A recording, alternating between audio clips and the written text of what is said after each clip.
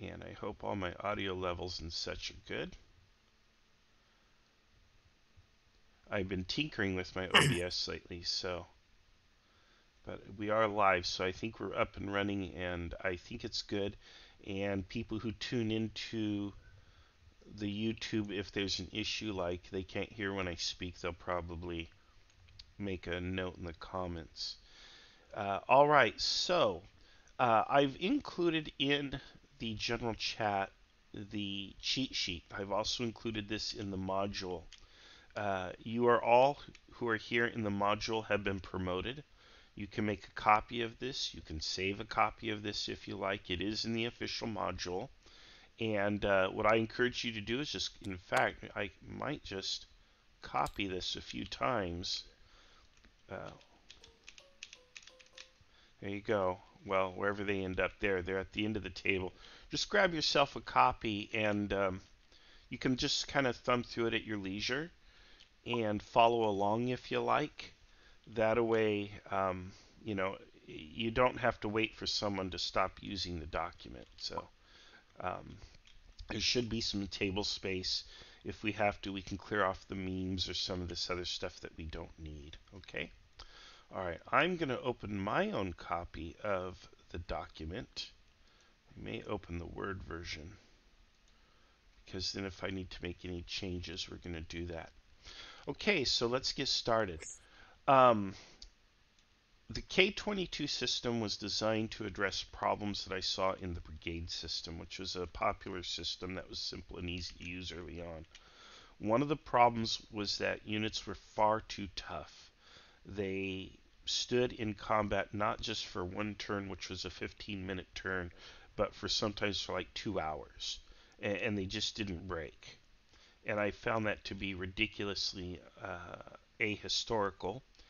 And I wanted units that were a lot more brittle, so I came up with what I called at first the brittle system, and then it just sort of evolved over time into this system. Um, this system is designed to play at a lower level than most people are used to. So most commanders will run brigades with battalions in them.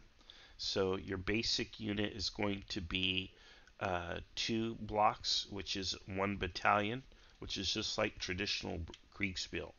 So I'm going to take these 2 blocks and put them out here. Here's a battalion. Okay, it's always 2 blocks. It's never just 1 block, it's 2 blocks. Each of these is a half battalion. Each half battalion represents 450 men. Okay, so it's a total of 900 men in the full battalion, basically almost 1,000. What we would call in the early Civil War a regiment would be the 2 blocks. All right, the game scale is 5 minutes, meaning turns move in 5-minute increments. Again, we're playing lower. We're not commanding divisions and corps where we move in 15-minute jumps. We're commanding battalions where we move in 5-minute jumps. Okay? The scale on the map. The grid is set up on the map, but the scale is basically every centimeter is 100 paces. There should be 400 paces for 1 square. And 1 square or 400 paces is how far a unit moves in a 5-minute turn. Specifically, that means infantry in column, on road, on flat terrain. So if we flip the blocks over, we have their column side, and I'm going to put them here. And you'll see right here that this unit is on flat terrain. And they're on a road, and they're in column. There's even little trees here. You see the little trees alongside the road? So they're walking down this nice shady little lane.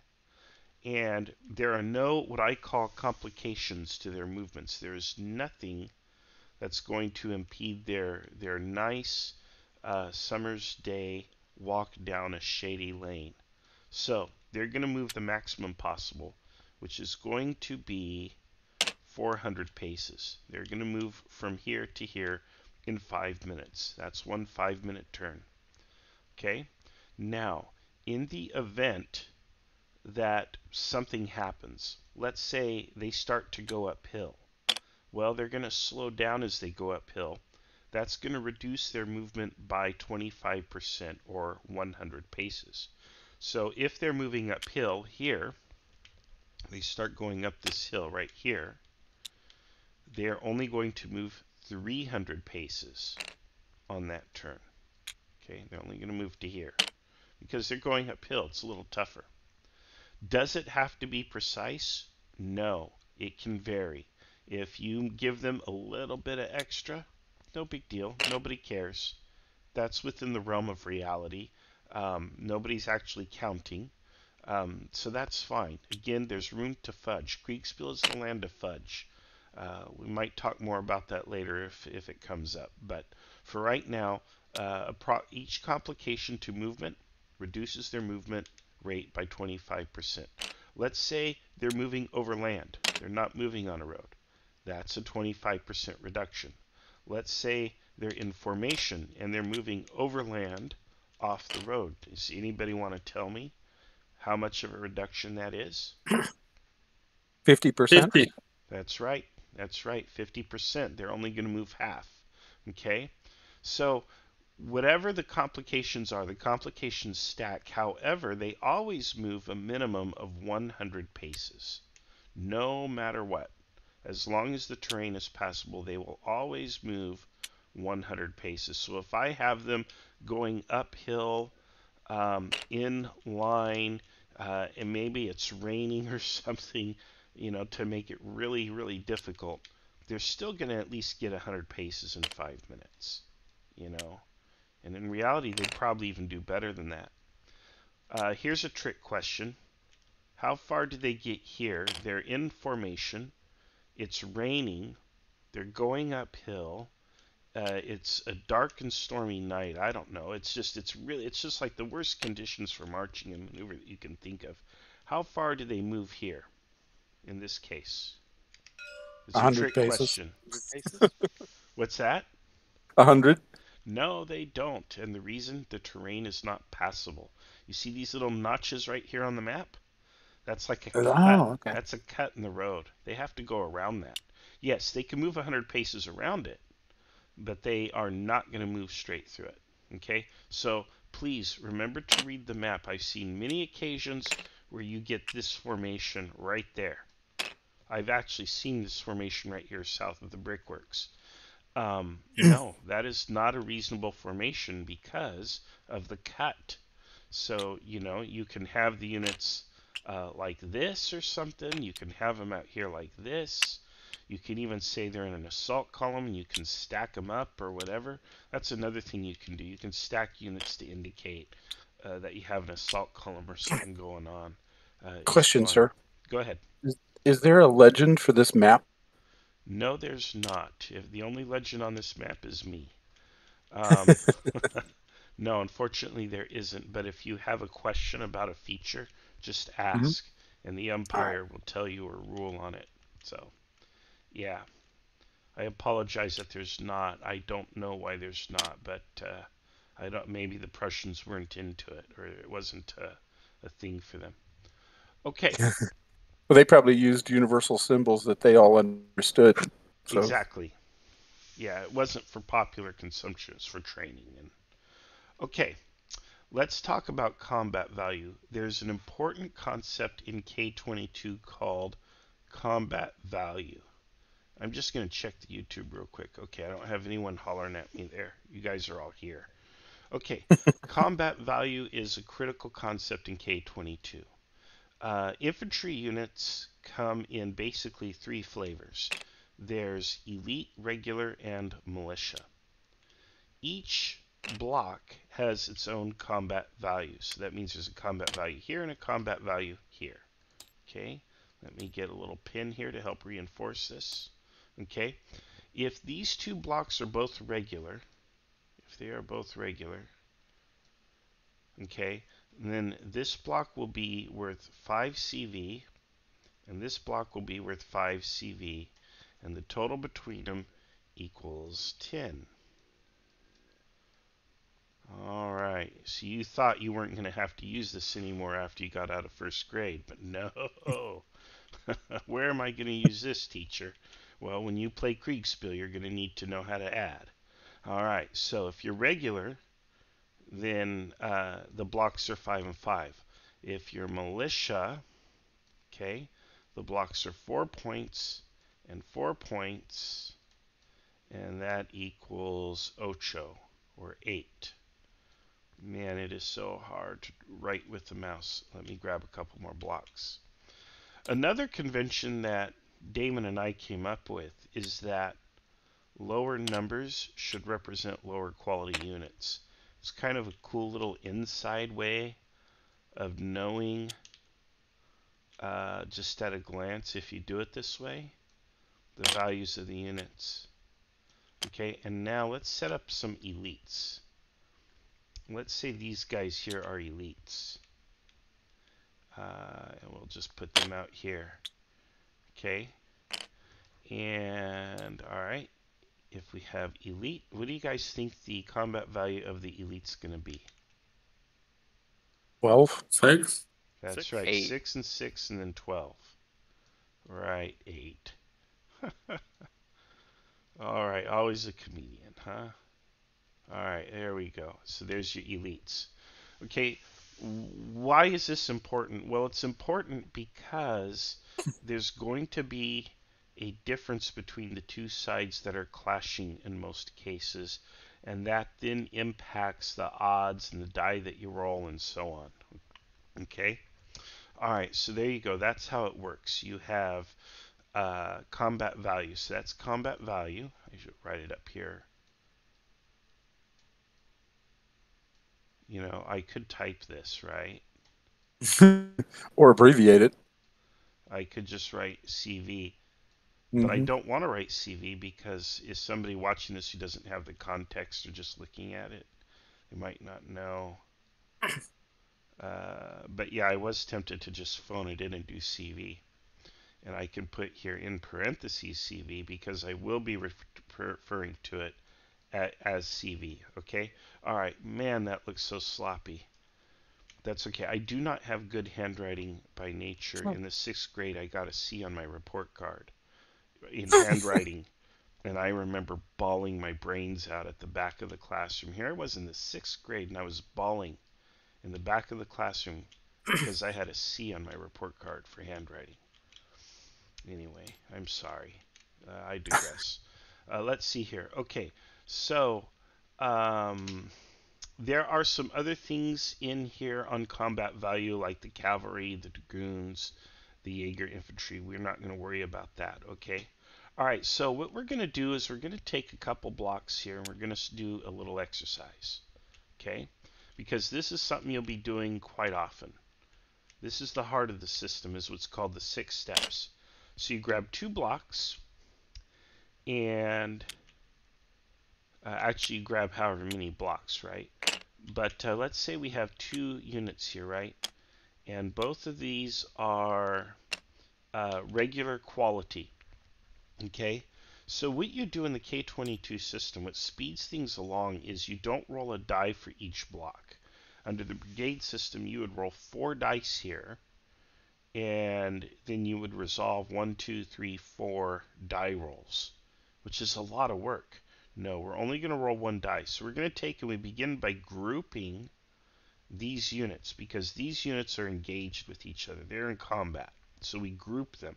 That's step 1 of the 6 steps, is grouping. The second thing is we determine who is superior and who is inferior. So I'll just type that out here. Let's see here. Superior versus inferior. All right, there we go. It would be nice if it had a little color to it, but I think there we go. All right, and let's move it off what I wrote there. Clean up my mess. All right, so you begin by grouping, okay? Now we have to decide which side of this group is superior and which side is inferior. So to do that, we need to know the combat values. So if this is regular and this is regular, what is the combat value of each? 5 per block for both sides. Right, So so 10 10 and and 10. 10. So the combat value between the two sides is identical. So that means that neither side is necessarily superior or inferior. So in that case where it's identical, and this will actually be a little uncommon, I think, but in either case where it is identical, just pick a side. Just say, well, red got there first. We're just going to say red's superior. Or we're just going to say blue is superior. Believe it or not, it does not impact the odds unless you roll this orange die here. Okay? But we're going to roll the die, and we are going to roll what I call the even money die, or the infantry versus infantry die. Okay, so let's see here. Let's rotate it to one so you can all see it. All right, so we've declared that red will be superior. That's step 2. Step 3, determine which die to roll. Well, it's an infantry fight, so we're going to roll one of the 2 infantry die. Because there is no difference between the 2 combat values, we're going to roll the even die. Okay? All right, the even CV die. And we determine any die roll modifiers. Is there anything here that would modify this combat that you can think of? Is there a terrain feature? Is there artillery support? Do they have skirmish companies embedded? We didn't say that they did, so I guess not. There's really nothing. Nobody's on a flank. There's no die roll modifiers here. So it's just going to be a straight roll of the dice and apply the result. Okay, so let's go ahead and roll the die. Remember, red's superior. And it says inferior retreats. So that means blue is going to retreat. Okay, and then we'll be applying that consequence. Where is the list of, okay, there it is, number 6, apply the results. Okay, so retreat is the losing group retreats 400 paces. All units in the formation take 1 disruption. So he's going to fall back 400 paces. Now, here's where it gets a little philosophical. You're like, wait a minute, these guys have time to run 400 paces? Well, not really, but you can assume it's happening on the next turn or whatever. And this is one of the things I want to address in today's game, is we're going to take things like this into a little bit more account if I have enough umpires to do it. It's a little work intensive to manage. But yes, when units fall back, they'll fall back. Normally when you play, you just move them back immediately, and it's assumed that's happening on the next turn. A lot of times, though, we let them move back for free, like this, and then we allow their commander to immediately start commanding them, which means they took 5 minutes to get here to go 400 paces. Then we allow them to retreat 400 paces through a time warp, and then we allow their commander to give them orders and start moving them right away, right back into the fight if they want. Well, that's ridiculous. That's not the way it should be done, but it's the way we play. And I want to start correcting that in the organization altogether. But I especially want to correct it in today's game if we can. But in any case, you apply the result. There are 3 results that are possible. Okay? So let me grab some more blocks here. Okay? If a unit falls back, all that means is they're in this firefight here.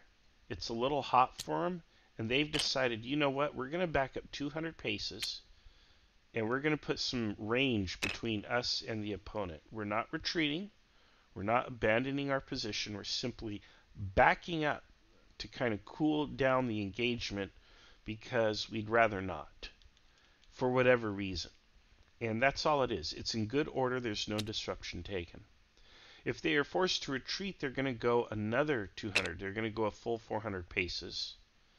And they are going to, let's see here, let me erase this now so it doesn't confuse people.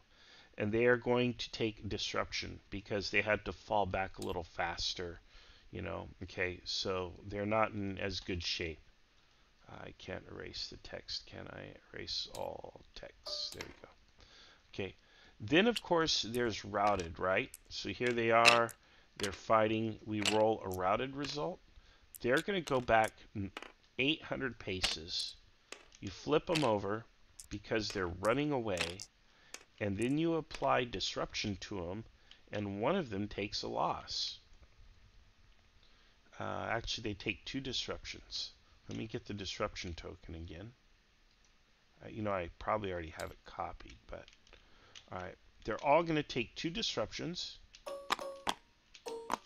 and one of these units is going to take a loss. And the way we apply an infantry loss is we swap it out with an exchange block. This is something that they do in regular Kriegspiel. You have these 5-6 blocks.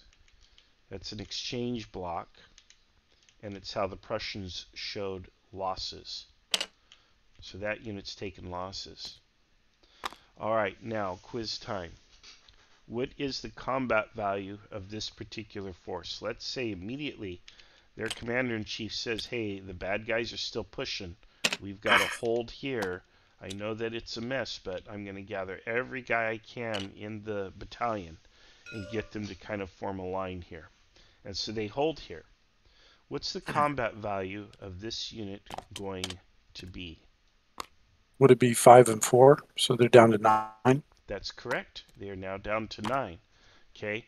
Then, however, there's some crazy die roll modifiers from the disruption.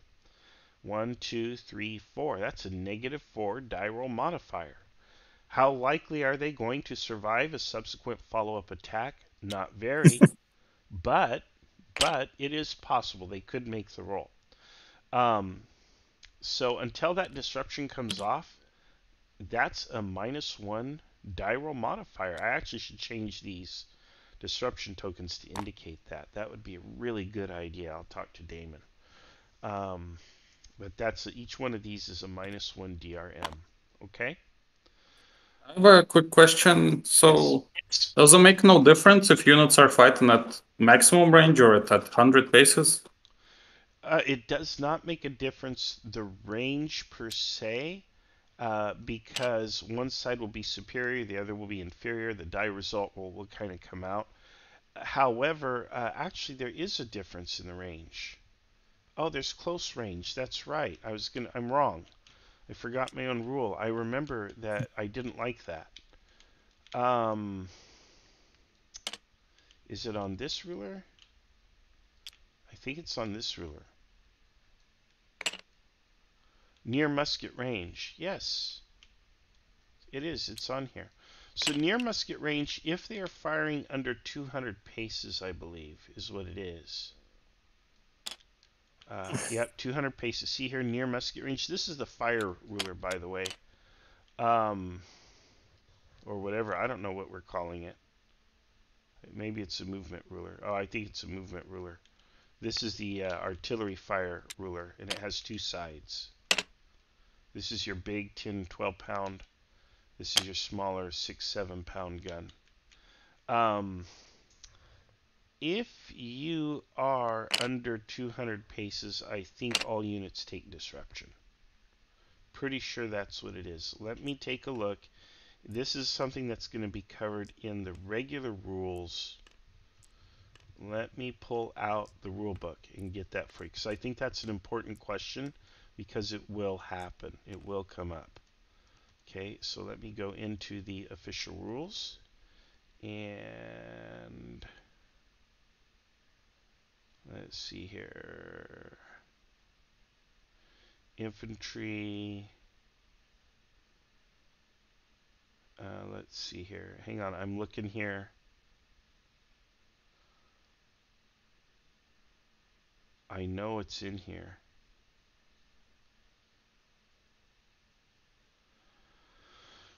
Let's see. Let's go Control F. Near. No. Close. There we go. Close range volley fire under combat, section 11. As an optional rule, the umpire may consider fire under 200 paces to be close range volley fire. So let me zoom in here. Okay. In this case, the men do not miss so easily and casualties are higher. Therefore, the effect is that both units take 1 disruption as long as they're exchanging fire. So that was an excellent question, whoever asked it. The answer is both units will take disruption um, as long as they are firing at each other under 200 paces. Okay? Are we good on that? Okay.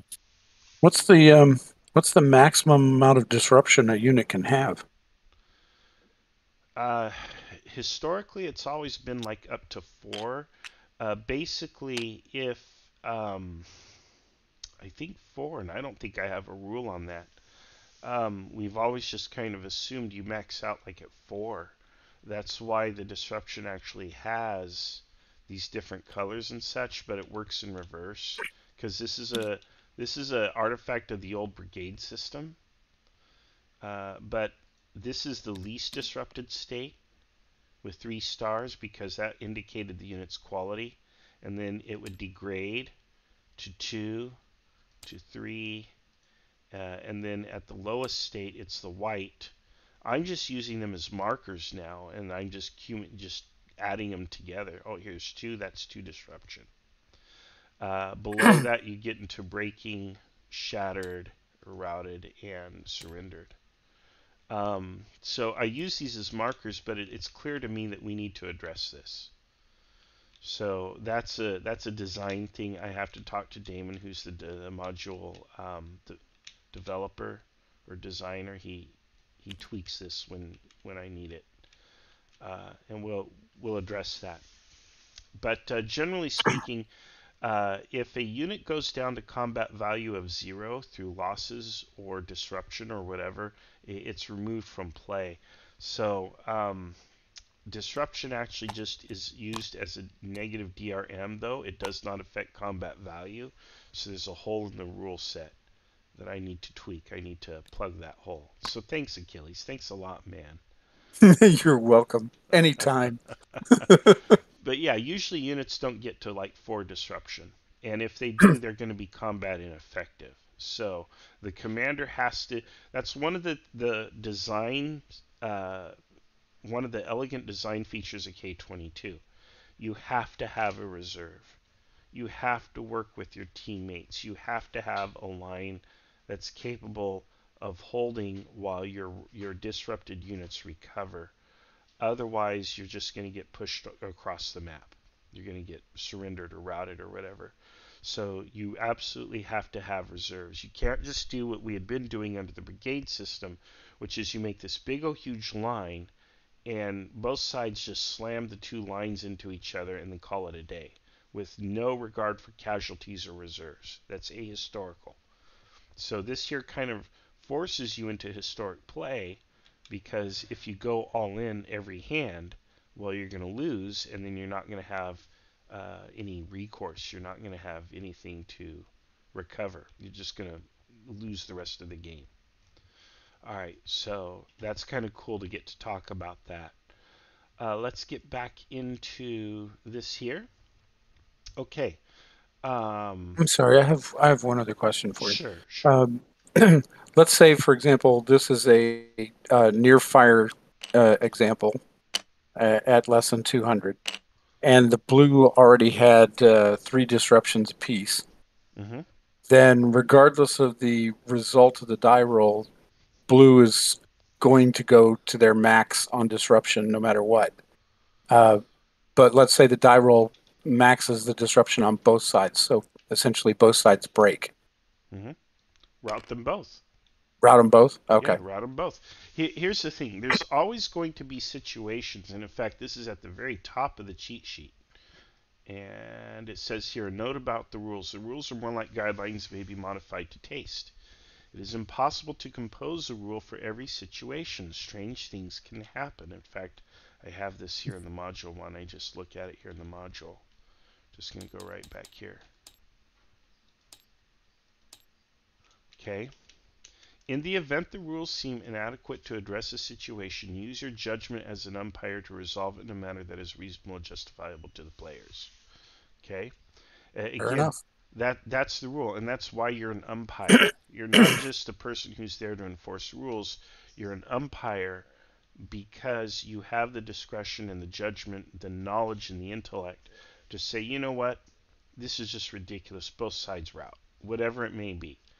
So there are always going to be parts, little gaps in the rules or little one-off situations that just nobody anticipated.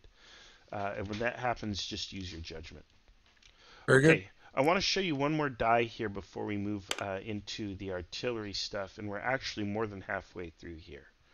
The bulk of this is kind of covered, so let me move that to rotation value 1. This is the advantage die. In the event you have combat value that differs between two sides greater than 2, so you see it's actually written right here on the die. If the superior has a combat value greater than 2, then you roll this die, which is the advantage die. So instead of the white die, you roll the orange die. No white die, we're rolling this one. And this here has better odds for the superior side. It's the only die in the game that's like this. It's a special case die. Okay? The only other thing is if someone orders a melee charge, melee has to be ordered. Someone orders a charge. If units charge in, all units take 1 loss. All units take a loss. Actually, I need to update this. Every single block takes a loss. Okay? All right. When you apply losses, I don't have a rule for application of losses. My general rule of thumb is every 4 blocks in a fight, 1 loss should be applied to the block.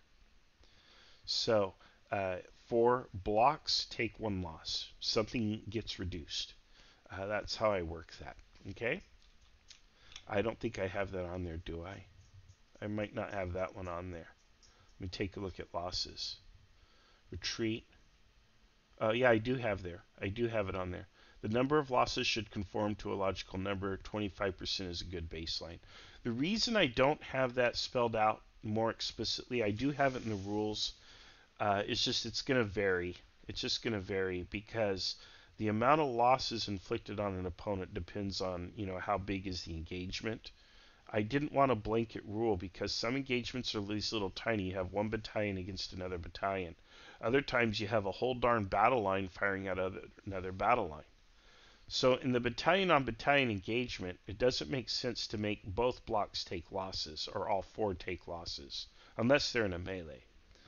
On the other hand, a big, huge battle line engagement, it doesn't make sense to reduce only 1 block out of the whole battle line. So, I just figure about 25% of those blocks should take some kind of a distinct loss.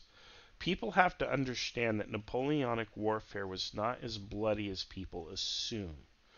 When we think Napoleonic warfare, we think Waterloo, we think Austerlitz or whatever. We think about all these great battles where there were massive casualties. Well, that's because both sides were going all in. They pushed all their men into the middle and fought with each other because it was meant to be a decisive engagement.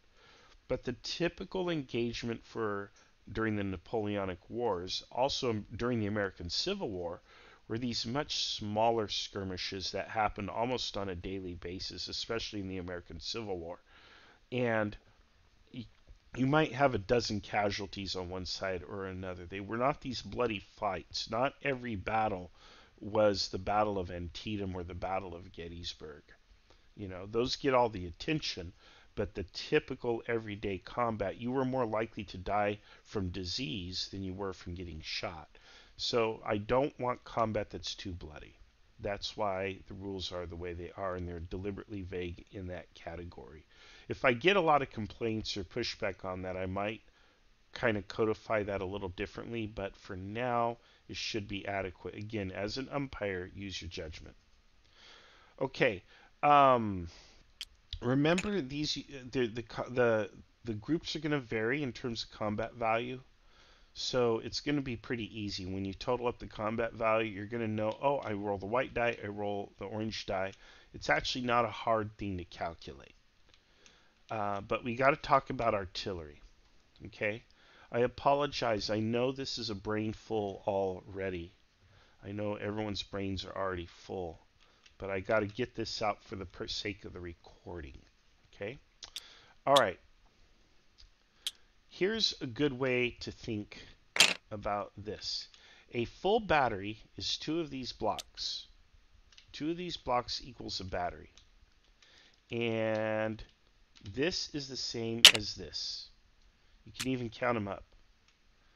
Let's go to a little open space here. This is the same as this. Okay, 1, 2, 3, 4, 5, 6, 7, 8, and 8. Okay. All right. There are some bonuses depending on the type of battery. We won't worry about that now. When the players tell you, hey, this is a 12-pound gun, you can right click. You can click on the name. You can type in 12-pound or whatever. And then when you hover your mouse over it, it tells you it's a 12-pound gun. Whatever. Okay? Whatever it takes to keep track. In any case, the more guns there are in a battery, the more die roll modifiers they get. Okay, so guns equals DRMs. DRMs. Okay, that's important to remember. Artillery gives DRMs. So that's really cool when you're rolling one of these dice, like you're rolling the white die, and it's kind of even odds. I don't want even odds when I fight. I want artillery to support my combat and give me DRMs, because that's what's going to tilt the balance in my favor. So what you want to do is have your artillery fire in support of infantry combat. In fact, the player does not get a choice. If the infantry is present with the artillery always supports the infantry because that's its job. And you will simply add DRMs for every section that exists in the battery. Okay, so if you see this, okay, 1, 2, 3, 4 DRM. Now, if artillery takes a loss, you take one of these and you replace it with one of these. That's an artillery battery with one loss. Takes another loss, oh, now you're down to a half battery. Okay? Takes another loss, now you're down to just the gun section. Okay? So that's how that works. When it operates in conjunction with infantry, it gives you a +1 DRM to the combat. Okay? Or up to a +4. All right, so let's just do a quick little exercise here. I have this formation here, and they're going to fight this formation here. Let's assume all units are regular. How do I resolve that combat? One white die with a plus 1 DRM for the blue. That's correct. That's correct. We're just assuming they're in range, 400 paces. So there you go. Yeah, that's correct. You're going to roll the white die, and you're going to roll it with a +1 DRM for blue. Okay, and that's it. Okay, so let's say I have a battery, and it is situated on this hill, and dumb old red has come into range of that battery. Okay, this battery is going to fire on this unit here. How do I resolve that? Anyone know off the top of their head? Is it the black? That's right. You're going to roll what's called the black unopposed artillery die. All right, so the black die is your unopposed arty die, and you roll that when the artillery is firing at a target that cannot shoot back. Now, that is for these situations where there's a little bit of range between them. This here, you're not going to roll the black die here in this situation, and the reason is because the artillery is busy supporting the infantry.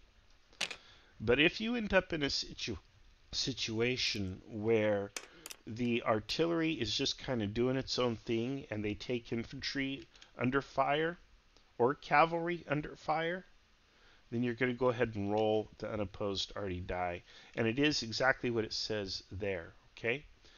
Now, here's the rule. Here's where it gets a little tricky with artillery. You bust out with your big ruler here. Actually, I don't think it says it on here. That's another thing we need to do. That's something we need to change on that ruler. Let's see here. If Does it say on this here? No, no, no. That's the movement ruler, so it doesn't say on that. Where does it say it? Okay, I know I have it in the cheat sheet, but it really kind of needs to be here somewhere. Well, the cheat sheet technically counts, but okay. When firing the unopposed arty die, depending on what gun you're firing, the only difference is the range. So the 6 to 7 pound gun shoots to 1,800 paces. The 10, 12 pound gun shoots to 2,000 paces. Outside of that, at 400 paces or less, you're going to roll 2 dice and you're going to apply both results. Okay? In other words, both of these dice are going to apply a result. Okay, so this here is when they're really close and you're firing canister at them or grape shot or whatever. Target falls back. Okay, so target will fall back. They'll fall back twice, meaning they're going to fall back 400 paces. You want to make that a retreat? That's fine. Make it a retreat. Put disruption on it. Whatever you want to do. If you think this is too mild a result, go ahead and bump it up a little. Don't make it easy for Red. Red did something dumb. They marched straight into the face of guns on a hill. They're lucky they only had to fall back. Is there a question? Go ahead. Yeah. So what's the difference between getting a 5 and a 2, target falls back, no effect, and if I got a 5 and a 5, target falls back? You would stack both effects. So obviously 5 and a 2, target falls back, they're going to fall back 200 paces. Then you go to the next die and it's no effect, so you're done. If it's a 5 and a 5 and it's fall back, then you go ahead and apply both. And now, so I would... Mm-hmm. Oh, go ahead, sorry. Yeah, they'd fall back 400 paces. And you would put 2 disruption on each block? Technically, fall back, they don't take disruption. But, okay. I'm sitting here looking at this. You're sitting here looking at this. The viewers are sitting here looking at this saying, it seems like they got off a little too lightly. Okay, upgrade the result. Give them a loss. Give them a disruption at least. Yeah, absolutely. So just take this disruption and put it on there. Again, as an umpire, one of your jobs, this is literally your job as an umpire. This is why we don't trust this to an artificial intelligence and go play, what's that new game that came out with Fire and Maneuver or whatever, is because you're going to look at this and say, nah, you know what, that's really not an appropriate result. It should be a lot harsher for Red. And upgrade, change the result. Change it. Say, all right, you know what? Exercise of discretion. Exactly. This unit takes a loss. I'm sorry. I'm not going to let them get away with doing something that crazy so easily. So I'm going to put a loss on them. And you do it. I want people to feel comfortable doing that because that's why Kriegspiel is umpired. Well, I guess we figured out what Marshall's fudge recipe is. That's right. That's the fudge recipe. Absolutely. Because that's what an umpire does. An umpire looks at it and says, you know what, I'm going to kind of make an executive decision here. The only rule with doing this is you have to be able to justify it to the players. I would also say there's another rule in that you have to kind of be consistent, right? Don't just be doing this to one side because you like the color blue. Be consistent. As an umpire, you're expected to be at that kind of next level, right? And exercise good discretion and such. Okay, the other one is counter battery. I have a personal problem with people who do counter battery all the time. Oh yeah, let's do counter battery. My dog, you can hear her in the background doing counter battery with the puppy. She's a senior dog, and the puppy, well, he's a puppy. Quick question before you move to counter battery. Yeah. If the DRM were equal to both sides, there's no DRM. Then there's just no DRM? Because, like, for example, if both of those infantry units earlier had equal amount of artillery supporting them, then it would just be straight. That's right. It would just be a straight roll of the white die or whatever. Yeah, it'd be a straight roll. Okay. Yeah, it's going Sorry. to happen. Thank you. It can also happen that the superior side has negative DRMs. So I'll set that up just to illustrate real quick. Let's see here. Let's see. Here is the defending side. How was I going to do this? Oh, I can't remember how I was going to do my own exercise. Great. Okay. So defending side has this So hill, and they have let's give them a section of guns, and we can stack them, whatever to arrange it.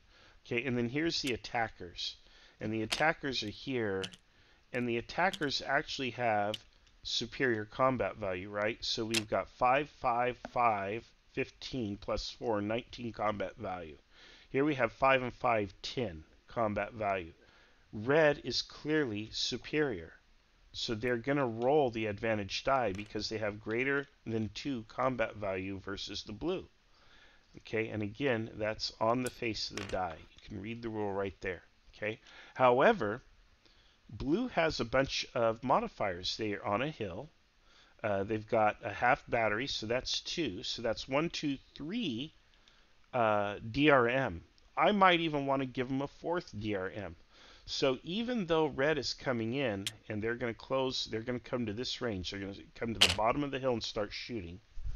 And they're going to have this exchange of fire. Blue has more DRMs. So I'm going to roll this die, and I'm going to apply a negative 3 DRM. And I can only go down to 1. They're routed. So even though they're superior and they got to roll the advantage die, they got routed because of the DRMs. So that totally happens, where the superior side ends up with negative DRMs because the defenders, even though they're outnumbered, are in a superior position. Things like that. They have more support. Marshall, I've got a couple of questions about artillery. So I might have missed this.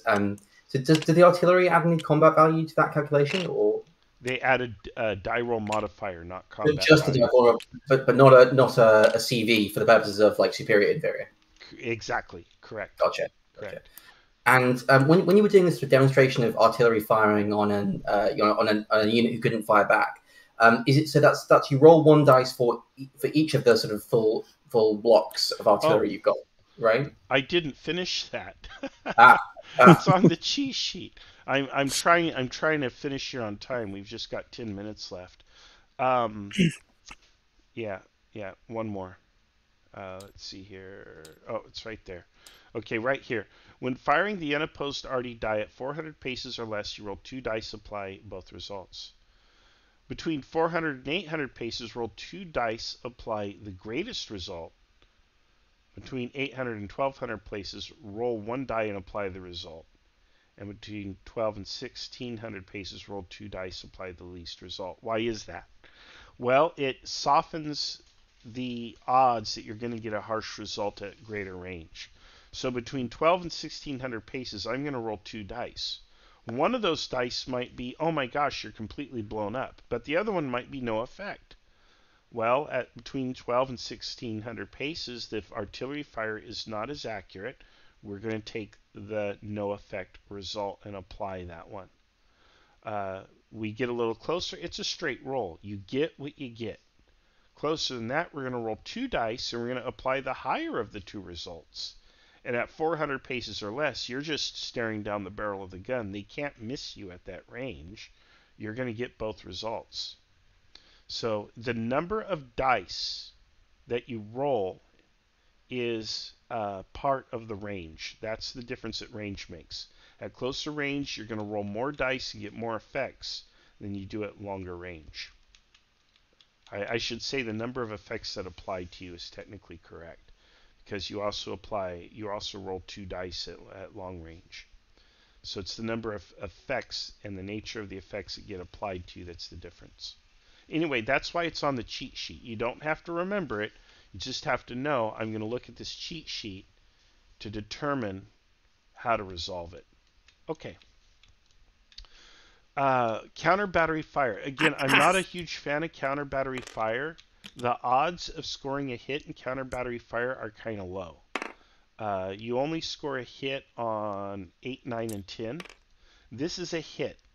When there's a hit, you simply exchange the piece to indicate that the gun has taken a loss, or that the battery, or half battery in this case here, has taken a loss. So the battery's taken a loss. That half battery is now replaced by a section, so I now have a half battery and a section still firing. Okay, and that's how that works. Both sides roll the die. Both sides. This is one of those cases where both sides will roll their own die because they are both firing counter battery. There was really no way to, I mean, I could if I wanted to come up with a mechanic, but I think it's just fun to give them both their, oh, that's the F, I need to hit the R. Okay, so miss and a miss. Misses are very common on counter battery fire, and again, part of that is my personal bias. I think that artillery needs to be firing on maneuver elements of the enemy force. They should not just sit there and duel with each other. They should be firing on infantry, for goodness sake. That's why they exist, you know. But commanders have this strong temptation to always fire on other batteries, and no, this discourages that. Okay, so each time they take a hit, the number of sections in the battery determines the die roll modifier when they're firing in support, right? Okay, things like that. So that's pretty straightforward. I don't think I have to go more into that. The only thing I haven't got into here is cavalry. And cavalry is simple.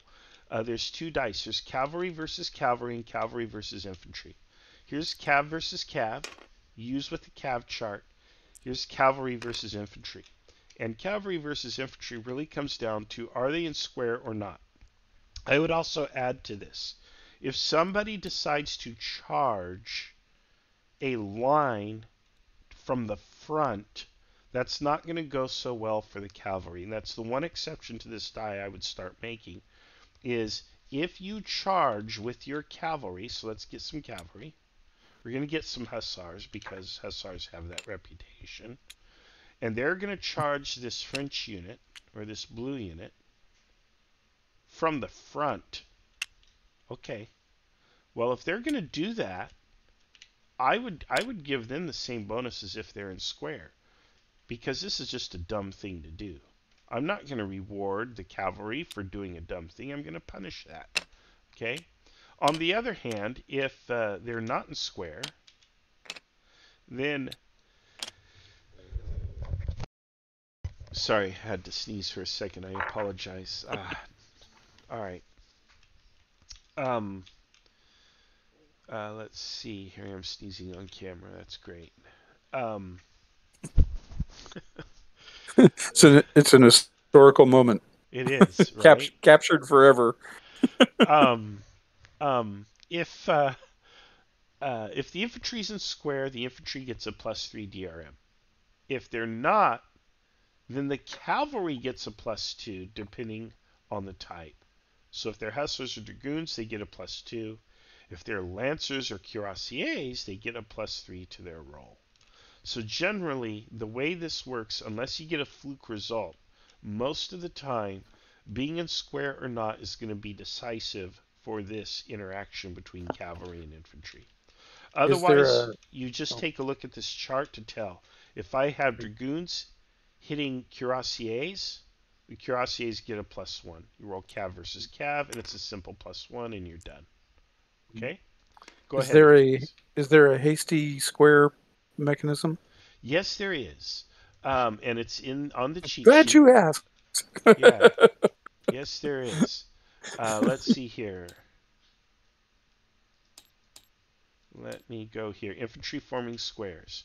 If no cavalry is within 1,000 paces, a square is always formed when it's ordered. There's nothing to interfere with it. If the cavalry is within 1,000 paces, you make a die roll. Elite always succeeds. Regular, it's a D10, 2 or greater. Militia, it's a 3 or greater. So it's probably going to succeed, but sometimes, especially militia, they don't know what they're doing. They're just bumping into each other. If they're taken by surprise, though, if the cavalry is charging them and they were not expecting it, they still have a chance to form square at your discretion as an umpire. And if not, then you roll the die to determine whether or not they succeed in doing it. If the square formation fails, they take a disruption. So there you go. Okay, I've got time for one, maybe two questions maximum, and then we got to start with the regular game. Are there any questions? So artillery firing on units that can't fire back. If the artillery has taken losses, what happens then? Do you still just roll normally, or do they take a penalty? Yes, I just roll it normally. However, if you think, you know what, these guns are kind of weak, you can apply a -1 DRM. In fact, I think the -1 DRM does apply when doing that. Let me take a look. Let's see. Okay, so I don't have this under... I do not have this under when firing the unopposed RD die, but I'm pretty sure that is the rule that I have. So for each gun section that a full battery is missing, I would apply a -1 DRM to it. So a full battery is going to in other words, this here is going to roll the full and get the full effect of its dice. Okay? They're going to get all their credit. If the gun section is reduced, or I'm sorry, if the battery is reduced, then I would apply a negative DRM. Again, I don't have time to look this up and get into it because it's already 8 o'clock. Use your discretion here. And again, even if your discretion contradicts what's written in the rule, follow your discretion. Again, the rules are guidelines. They're there to help you or to advise you, but the final decision rests with you as the umpire. If you think that a situation is too strict or too liberal, modify it according to your taste. The only rule is that it's reasonable, it's consistent, and that you can explain it to the players. That's like 3 rules there. But the only 3 rules. Okay. You're starting to sound like a Monty Python routine. Yeah, there you go. All right. That's it. I'm going to go ahead and stop the recording, and then we're going to discuss the scenario for today.